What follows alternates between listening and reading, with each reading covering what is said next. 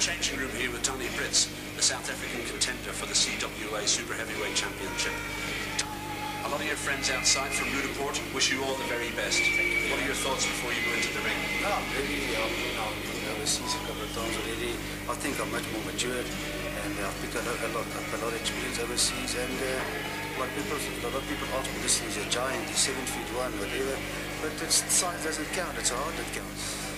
Well, Danie, you've certainly got lots of... We wish you the very best of luck before you go into the ring. Well, you know, all I got to say is I'm walking into the room tonight. I've got this belt around my waist, and when it's all said and done, I'm going to walk out the champion again, just like I've always done for the last 2 years.